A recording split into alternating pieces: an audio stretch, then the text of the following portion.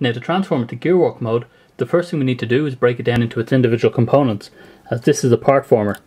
Now you need to get these guys out of the way and pull off the legs, like so, just on their hip joint.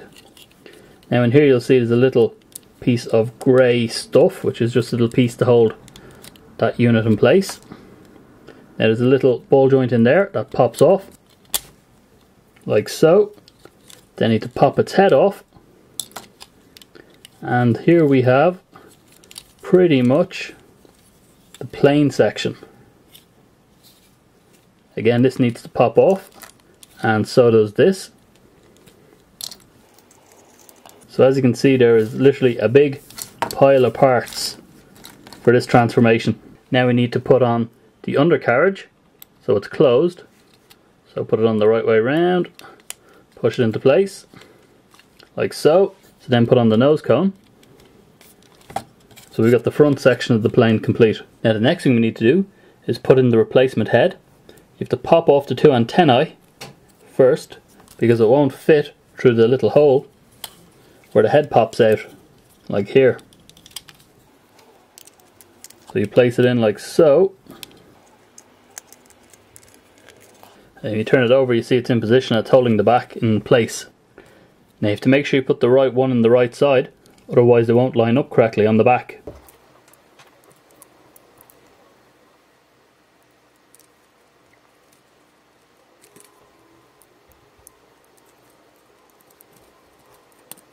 That'd be a wee bit fiddly. Now underneath we have to put in the front part of the fuselage, like so. We also have to break down the hip further, so pulling off everything, which are pretty stiff. Now the replacement hip joint will go in like this, so we have to make sure we put on the legs on the right side.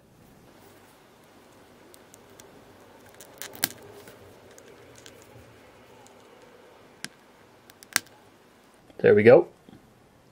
The next thing we need are the gearwalk tabs. Now these guys are fairly tight to get in, so you have to push really hard to get them on, and they just don't want to go in. There we go. And again the other side. So I find spinning them around as you push them on helps, gets them locked in. Next thing we want to do is put in the legs, and make sure you put the right one on the right side. Yeah, that looks right. And there we go. So there we go, we're starting to get a bit of gearwalk action.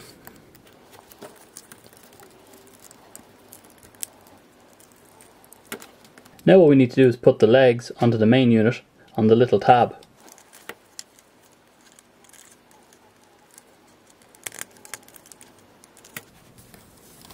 Now as you can see, the rear wings aren't in the correct position. So pop these guys off and stick on the proper set facing outwards. So it's just a little tab in. There we have it. Now the final piece missing from the back is the shield. Now we need to get the attachment, which is this wee jobby here. So as you can see, there's two little holes. They just push in like so. So then underneath, you just slide it in here, and we've got the back section in place. So to bring it to plane mode, we have to break it out into parts again.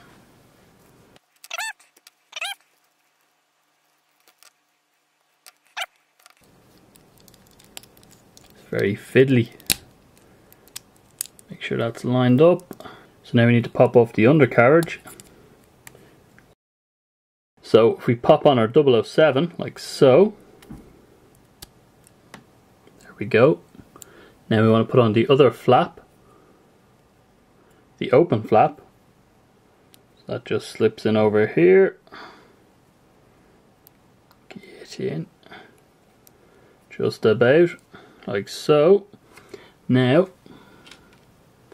we just need to put, you can see there's a big one and a small one, big one and a small one. And they just pop in like so. Now for the legs, I find it easier to detach this again. So So if you pop this forward, it'll give you better access to get in there and pull this guy out. And putting on the right leg. It's the same thing again the other side, just snap it into position. And there we effectively have the undercarriage section. So onto the arms. We have two things we have to do.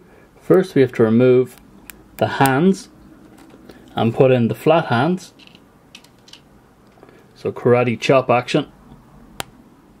Like so.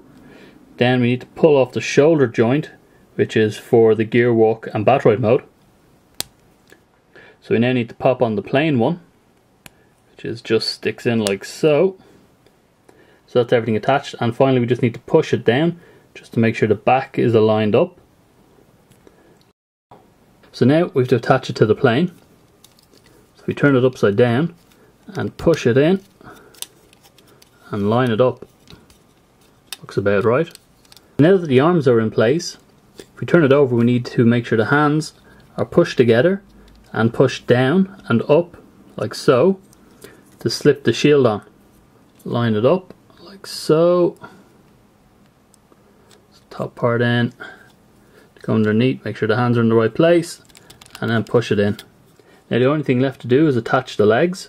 Now there's three little nubs here, here and here, and there's corresponding nubs on the undercarriage here, here and there. So if we just line everything up, hopefully it'll all just clip together. So you see in there, tabs in. Same thing again the other side, should just tab in from the side. That looks good. Fold in, it's tabbed in, yes it is, folded in. So now we have the front landing carriage. So if we pop this off, makes it easier to pop this out. Get the replacement front landing carriage, stick it on, oops, wrong way around, stick it in, like so. Pop the nose back on, and there we go. Everything is fully complete. To mount the cannon underneath the plane, the first thing you need to do is remove its handle, like so. As you can see, there's a little section inside, and we take our little doodah attachment here and plug it in like so. Now, we now have the connector ready to stick underneath the plane. As you can see just there in the center, there's a little hole for this to attach into. So the trick is to line it up, push it in, and there we go. We now have the cannon held in place while it's in plane mode. Unfortunately, my cannon is a little bent, so doesn't look the greatest.